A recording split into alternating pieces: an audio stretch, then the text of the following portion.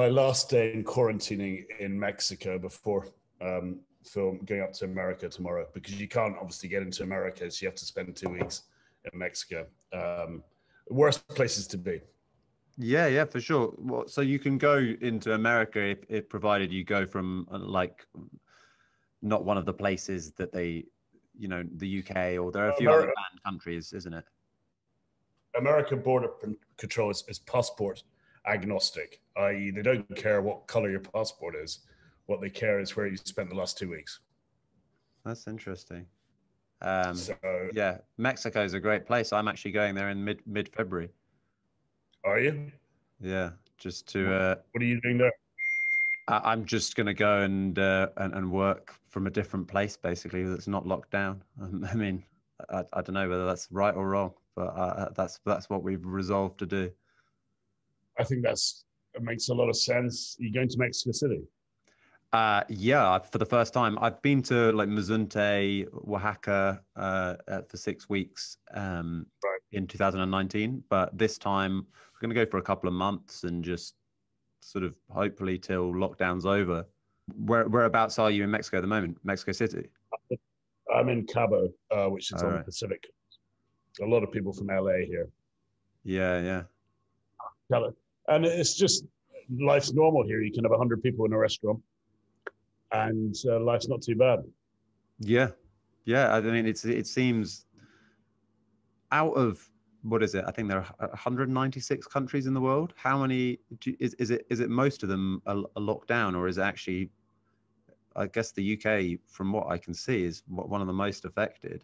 There are parts of the world where I've been working, because we've tried to work fairly full on since July. East Africa's okay. The Caribbean's okay. And Europe's shit. Middle East, if you want to go there, is okay. I don't really want to go to the Middle East when it's good, never mind when it's bad. So I think you're making a very sound decision. My team, glad to hear it. All my team are going through Mexico. Yeah. I mean, I get a bit not guilty, but like wary of, I don't know, people have such strong and differing opinions on coronavirus that like sometimes I feel like if I said to some people, I'm going to Mexico to try and avoid this mundane existence of living under house arrest, I think some people would probably get pretty pissed off, really, but I don't know. I don't really care. I think we've got to watch out that the wokes of this world, and what Piers Morgan calls the illiberal liberals, they don't just crush our lives completely. We've got to make our own decisions. And if you're not breaking the law, you're not breaking the law by coming to Mexico. Yeah, for sure. I mean, that's the logic I would use. And you can justify it saying your product is global, and you need to understand a little bit more about Mexican culture or Latin American culture, whatever. Yeah, you can bluff it. You're obviously a smart kid. I'm looking forward to discussing some of your favorite music with you. This is the Greatest Music of All Time podcast, of course. I want to start by asking you, how big a role does music play in your life? I think I grew up in the 80s. Well, I hope I haven't grown up yet, but I was the age when you're meant to grow up, like at university and just pre-university was a golden era for 80s rock bands. And it's funny, in Mexico, where I am now, they've got a channel and all they play is 80s music. And Britain dominated the music industry in the 80s. For every song that was not a British rock song, there were 10 British rock songs. Maybe not quite 1 to 10, maybe 2 to 10, because Men at Work, In Excess, they get the odd entry. But by and large, it was dominated by British rock bands. I travel a lot, and in America, next week, for instance, I think we'll be on the road for about 50 hours. And music gets us by on road trips. I think there's something about road trips that in America, it's the best place in the world for a road trip, and the extension of the highway system in America was integral to the American dream. And we spend a lot of time on that highway system. And country music is a big part of what we do. So we can't get by without listening to country music on the road. Having done a couple of road trips myself, I've been to all 48 contiguous states on the last road trip that I did in a couple of months. And yeah, I can't think of a better place for a road trip, and it such nostalgia. So you're going to be on the road for 50 days when you go there. No, we'll be 50 hours in a week. Oh, 50 hours, sorry, yeah. We're continuing a Wild West theme where it's my interpretation of the greatest story ever told, which was the move west in the 19th century.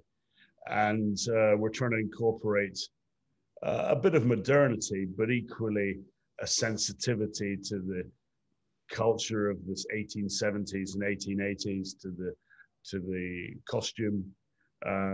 And we've found some extraordinary places to shoot. And so it starts next week. To me, there was the thing about the Wild West and Westerns, which I think Tarantino embraced in Django, where, and also, of course, in The Hateful Eight, where the cold weather is actually integral to the whole Western genre and vistas and visuals. So we like to photograph the John Ford scenery with snow on the ground, if at all possible. It just adds another visual layer.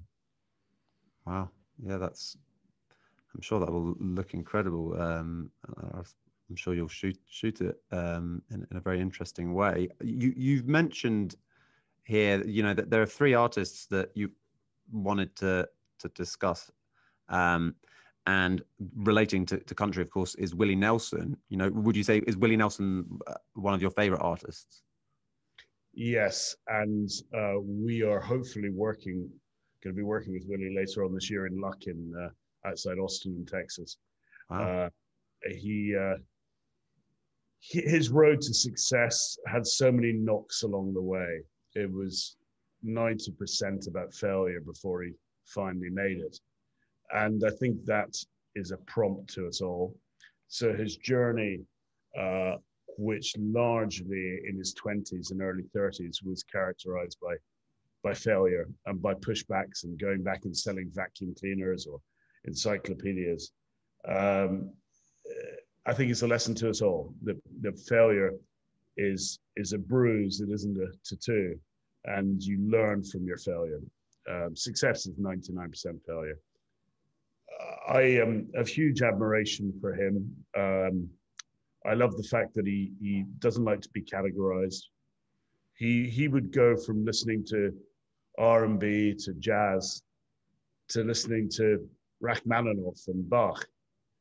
And it slightly resonates with me because sometimes people in my much more modest way want to say that I'm a wildlife photographer. I'm not a wildlife photographer, I'm just a photographer. And I think the best musicians don't like to be categorized. It is not really about a guitar or drums. It is about your passion for music and rhythm and lyrics. And he was a songwriter first and foremost. That's where he made his first money, was in writing songs. And so I think that he is someone that's very close to all our heart. We have a rule in the car that every morning when we start, whether ever it's 4 o'clock in the morning, 5 o'clock in the morning, we start with a Willie Nelson song. And the one that more often than not we start with, because we all are good high energy people, is the city of New Orleans. It's, to us, it's our emblematic song of our business and our road trips. So we'll be playing that a lot next week. Yeah, I can imagine. Is there a definitive place that you would suggest? Kind of, is there like a good documentary on Willie Nelson? Has he done an autobiography? I mean, I listen to Willie Nelson and I love his music, but I kind of want to go on a bit more of a deep appreciation for his journey, because it sounds pretty interesting. You know, there's been a lot of books written. His own biography, which I've read, I think it's just called My Life, is fascinating, and because there's so many stories there that I didn't know about. You know, he should have been on that plane with was it Billie Holiday, and didn't make it at the last minute and would have died. Had so many issues with the tax man as well. And he really took on the music industry, challenged the music industry. And I go to Nashville quite a bit. I'm fascinated by Nashville. And if you work in film and the visual arts, LA is the toughest place in the world, which is why you need to go there, because if you're average, you get found out. In the very same way, if you're music, particularly, I guess, country music, but Kings of Leon as well, based in Nashville. I think Nashville is where you get found out or not. I think it must be an incredibly tough city to make it, and that's where he made it in the end. I think the best way to learn about Willie Nelson, for those that are interested, is to watch the movie Honeysuckle Rose, where he plays himself in the movie, and it's a kind of Star is Born, same genre as the first Star is Born movie, and just as fun. I've got to know a bit of his band, one or two of his band members, and they're charming. They're all there to help you if you've got something to offer, and I hope we have something to offer, and we can work with them in philanthropy and create something that's authentic. Authenticity is so important. And is Honeysuckle Rose, like, is it based on Willie Nelson in terms of the story? You've got to work on the basis that it is. I mean, yeah. He would be the first to admit he maybe misbehaved a little bit on tour. And on tour in a rock band, lots of things that go on. He was always dead against narcotics. You could have weed all you wanted, but in terms of other stuff on tour, he was dead against it. If you're enjoying the Greatest Music of All Time podcast, you can keep up to date with all of our latest episodes for free by subscribing. If you're watching on YouTube, the subscribe button is located at the top of the Tom Cridland YouTube page. It's also at the bottom right of any video that you watch on YouTube. If you're listening on an audio platform, such as Spotify or Apple Podcasts, you can subscribe at the top of the page. Yeah, Honeysuckle, it's a good movie. And he plays himself. Does he still tour a lot, Willie Nelson? Like, obviously COVID, taking COVID out of the equation. From what I know, he's quite a road. He loves the road. Yeah, it's an integral part of what he does. I know his wife, Annie, I think, has wrapped him up in cotton wool. So he's, at his age, he's a risk. So there can be no contact there at the moment. And but he does put on these shows in his own little village that he built for one of his films called Luck. And that's where we'll be filming if we do get the chance. Wow. Yeah, an incredible artist, Willie Nelson. But I feel like I've only really scratched the surface. What actually got you into him in the first place? Was there an album? Was there a song? What kind of was the touchstone? I think spending an awful lot of time in 3 states in America, Texas, where he's from. We spend a lot of time in West Texas, as well as, and it's real cowboy country. And then the other state that considers itself a rival to Texas as a cowboy state, which is Montana. So we do, and then to an extent Wyoming as well. So if you consider the three biggest kind of cowboy states in America, and you've traveled the country well, all three of those, country music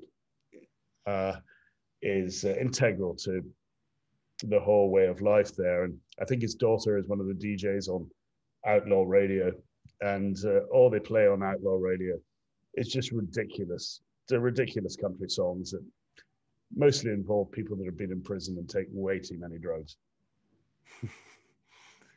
And when you go to America this time, will you be going to different states in the 50 days? Oh yeah, we're there for quite a while. So we'll be in cowtown states like Kansas, Colorado, mining, which is the left so many trails from the gold rush and the copper rush in the 1850s, 1860s. And it's high Colorado, so you get these old ghost towns that have been left virtually untainted. And then Utah, the kind of John Ford territory around there, which is stunning. And then Wyoming and Montana. Wow. And New Mexico as well. And are these states open, or does it vary? COVID didn't happen in Texas, but then again, neither did the election. Every state is different, but COVID is less of an issue in states like Texas. It's clearly a very big issue in California in terms of restrictions and the ways of doing business. It's a big issue in Washington State.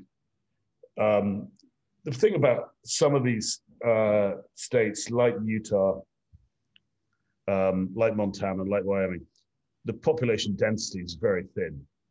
It's not like you're working within the M25.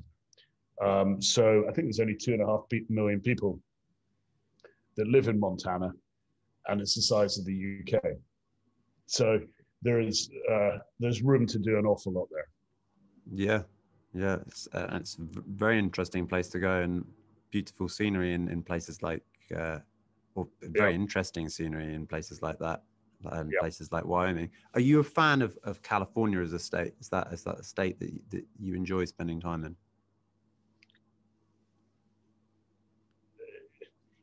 There are a lot of people that have found out during COVID that if the lights are turned off and the restaurants aren't there and the glitz isn't there and the glamour and the stars, that California loses a little bit of its edge. It's also a place with very high taxes and fairly illiberal in lots of ways. So it was always perceived to be liberal. And you've seen an exodus out of California, which places like Texas are benefiting from. I think one of your peers in podcast, Joe Rogan, has moved, and very publicly moved from California to Texas. Elon Musk has very publicly moved from California to Texas. California is a center of excellence and clusters in technology, in film, in entertainment, where you can learn an awful lot. I spend a lot of time in Los Angeles, and I love LA, but I didn't like LA in 2020. I couldn't wait to get out of LA in 2020 because everything's closed down, and I would just go to the studio, come back to my kind of Airbnb, get a takeaway, go to bed, go back into the studio. That would be my routine. It was fairly dull. Yeah. And do you sympathize, therefore, with people like Joe Rogan moving out? I mean, I'm a fan of his podcast. I think his podcast is great, personally. Do you sympathize with people like that? There's been an exodus. You're absolutely right. If you can afford, not financially, but in terms of your career being strong enough that you don't need to be in LA. A lot of people are in LA because they need to, because they haven't got to the position in their career where they can avoid not being in the epicenter of it all, with the agents and the chitter chatter and the prospecting.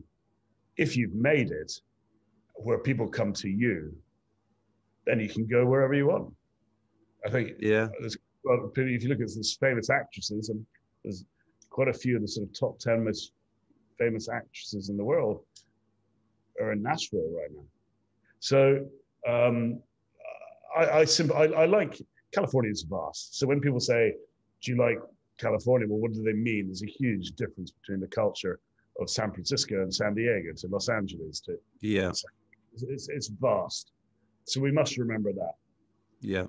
When people talk about California, they sometimes maybe have a vision of just LA, the Beach Boys, or I don't think they think about so much about Palo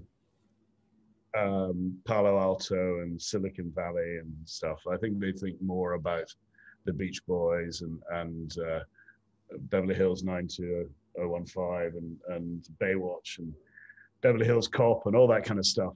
And it is a small part of the whole thing.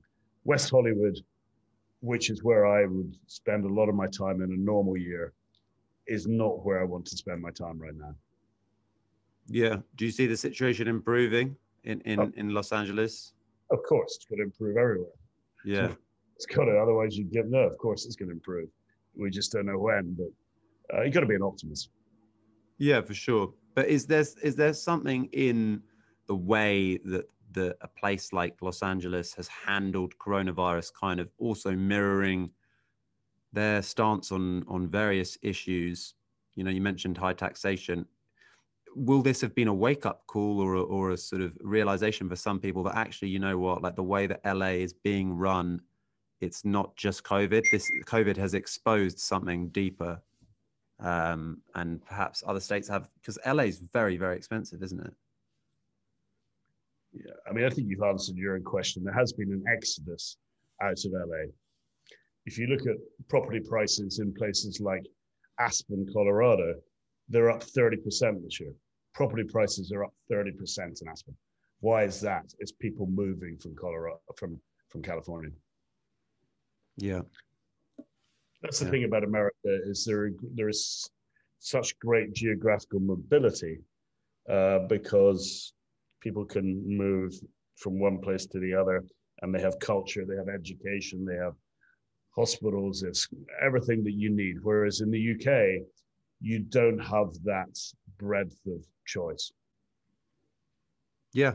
I mean, it's completely different countries, and both with their merits. And you know, I don't want to kind of write off LA in front of my listeners, but it seems like it must have been a miserable year over there, and a lot of frustrations. On a more uplifting note, I wanted to kind of move on to your next musical act that you wanted to discuss, and that was The Cure. Why would they be up there for you? You know, when you get asked, what's your favorite film? The answer probably is going to be the film that you've watched the most number of times.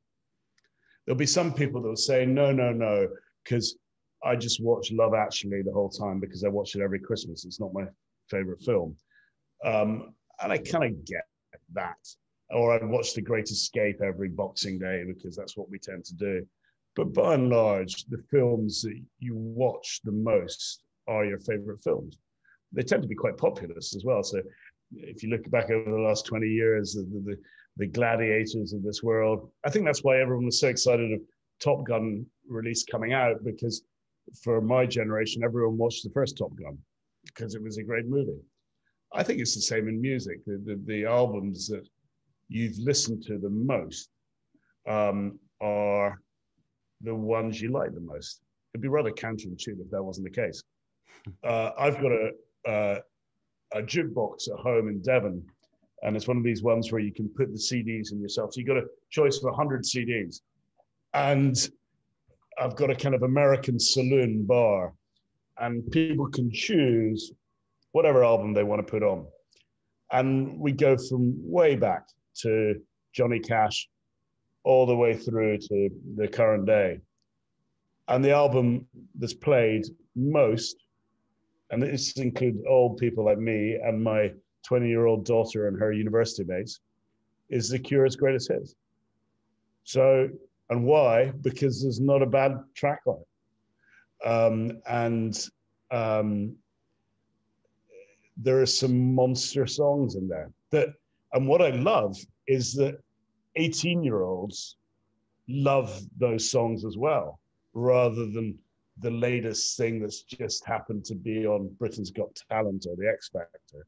The Cure is up there, and they played in Glasgow's Bellahouston Park, my home city, last year, and that's what my daughter wanted as her present, was to go to The Cure, and it was brilliant. So it's really just that straightforward. I'm trying to think of the album that I would play next most to The Cure on that jukebox, and it might be a Rolling Stones, might be Beatles, it might be In Excess, might be U2, might be Simple Minds, might be Billy Joel, might even be Elton John. But whatever those ones are, the one that's played the most is The Cure. That's really interesting. Yeah, I mean, The Cure do have some massive songs. Do they play their hits when they play live? You know, all of their hits, like even, you know, Friday I'm in Love and that type of stuff. Yeah, they start off quite slowly, but it builds quite quickly into something. They start off with the ones, as always, that perhaps we don't know so well. And is that setup that you've got with vinyl, or those CDs? Yeah, CDs. And the other artist you've mentioned here is Robbie Williams. So, you know, is he one of your favorite artists? I've run into Robbie a bit in LA, and there's no one that I know that is more different from his outward persona of that constant entertainer than Robbie Williams. He is a constant entertainer, as we know so well from some of his appearances on stage, where whenever he's been on stage, he's owned the whole bloody place. But he's so much more than that. He's a polymath. He's a big thinker, and he's an artist.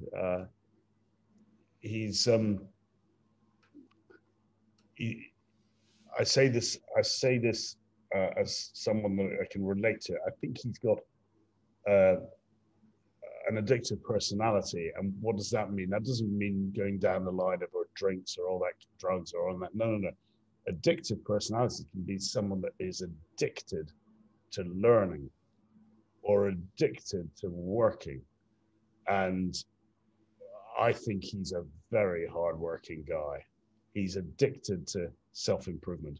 And his biggest fear, I think, would be to be ill-informed on something.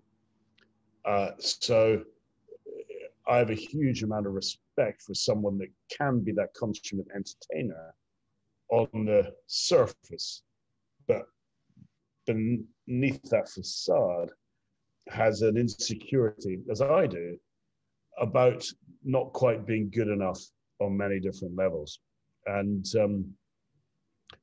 I think when he gets on stage and he's on form, he's the best that there is. And I really admire the fact that he remains full of self-doubt, to the extent, the way that manifests itself is just constant self-improvement. And he's a very different person to the person that we maybe remember sort of 15 years ago. Yeah, so you think he's improved in terms of the personal side of things, his personal life. He's evolved as a human being. I can't make a comment on that. I never knew him, and I don't really know him. But he is not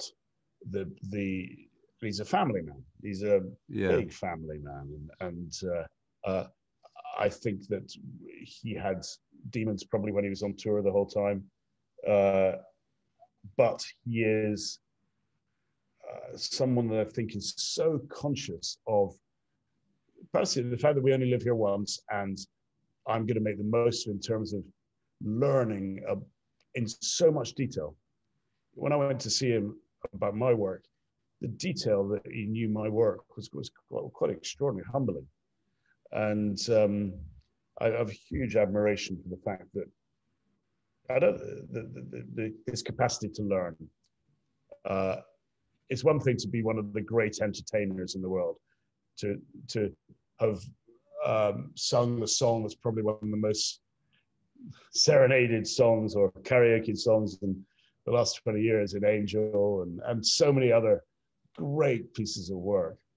But underneath that person, he would be someone that I could spend in that mountain cabin for 4 days and talk, because there'd be no shortage of intelligence coming from his mouth. And people don't know that, don't get that about him. Yeah, I feel like I think people like Robbie Williams probably come in and out of fashion, in the sense of, you know, he's been one of the most famous British entertainers for a long, long time. And I guess people like that have, you know, they have peaks and they have, you know, lower moments. But I mean, he's still obviously very, very commercially successful. I feel like he sometimes gets a hard time on social media and things like that.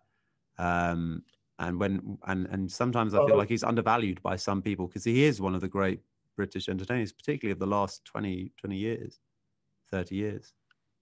He's much loved. And one of the reasons I think he's much loved is he has so much love to give. A room is better with him in it by a mile. He's magnetic. Yeah, for sure. And some of the best records made of the 90s that still sound, you know, incredible today. People still love them today. They're timeless.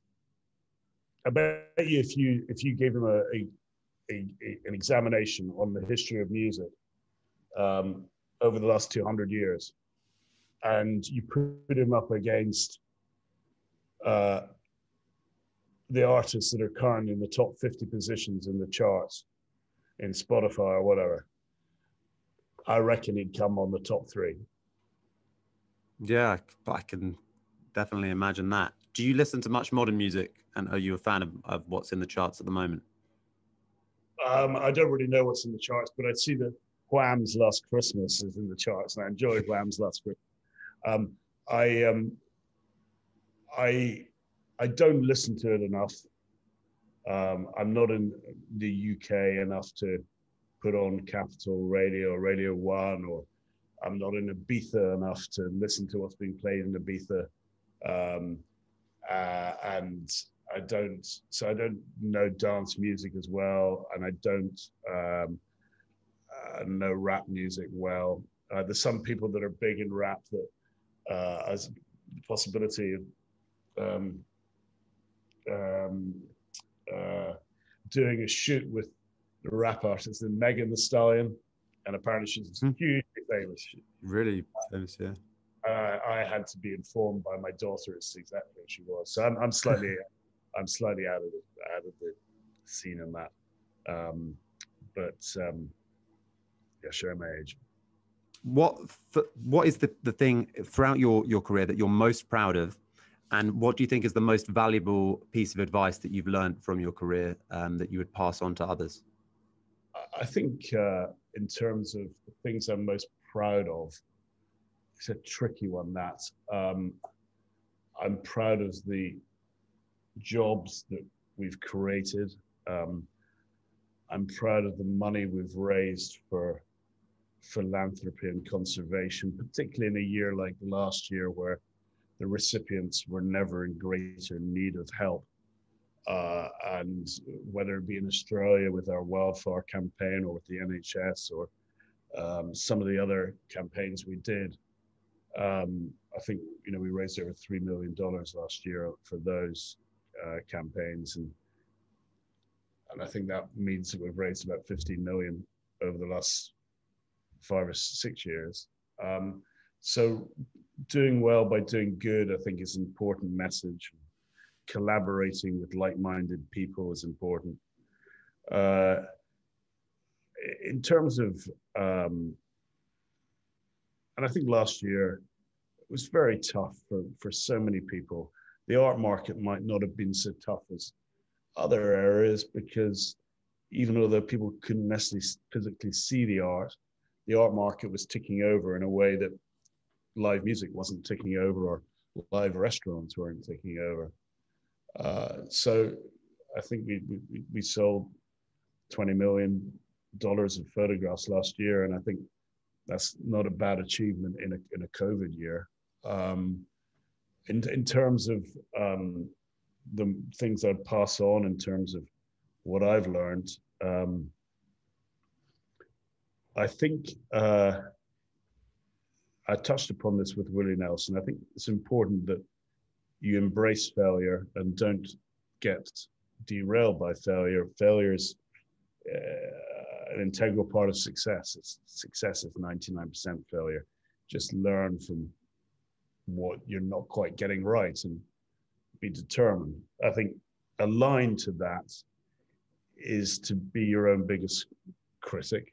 And I think the people that allow others to be their biggest critic are making a bit of an error in that. Be so tough on yourself that no one can be tougher than you. And I've always had heroes. And when people come in for jobs, interviews, or internships with us, and one of my sort of throwaway questions is, who's your hero? And then they don't have an answer. I don't mind if that answer is Harry Kane. I don't mind if that answer is Lionel Messi or Ronaldo or what it doesn't or Roger Federer. But at least have one. And my hero, I've got a few heroes, but Steven Spielberg would be a hero of mine. Martin Scorsese, Ridley Scott, but Steven Spielberg is my hero. And I'm encyclopedic about everything about him. When he was Jaws, when he was young, but your age, maybe only marginally older than you when he was making Jaws. And the lessons that he learned, and his attention to detail, his understanding of the need to elicit emotion in the viewer. I think that's important, and I've learned an awful lot from people like that. Photography without emotion is nothing. Music without emotion, you could probably argue, is nothing. And we live in a very content-spoilt world. Steven Spielberg had a great fear of the mundane. His biggest fear was to bore people. Obviously, he hasn't bored people. But you can see that in his work because it's 180 degrees the other way. So I think if you're in the creative world, a starting position of being slightly concerned about the mundane, of what is mundane, is a good starting point. If you're listening to this podcast on Apple Podcasts, we would really appreciate it if you were able to leave us a rating and a review. We really welcome suggestions for future guests, so when you're leaving your review, please feel free to leave the name of anyone you would love to see featured on the Greatest Music of All Time podcast.